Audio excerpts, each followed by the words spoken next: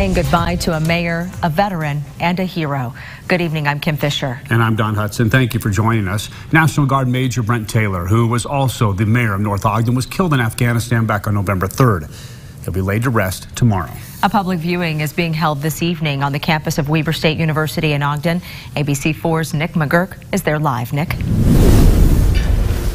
Kim and Don, hundreds of people are here to pay their respects to Major Brent Taylor. I can show you the line behind me, and as you take a look, there are photos of Mayor Taylor, his time serving as mayor of North Ogden and also in the Utah Army National Guard. If we could pan over, we know that Senator-elect Mitt Romney is here as well. It appears he and his wife are nearly to the casket. The remains, they're draped in the American flag for Major Brent Taylor. So everyone coming out to pay their respects. And it was just about an hour ago, a very intimate and emotional ceremony here. Taylor's wife Jenny receiving a number of posthumous medals, the Purple Heart, Bronze Star, his family members all receiving Gold Star pins.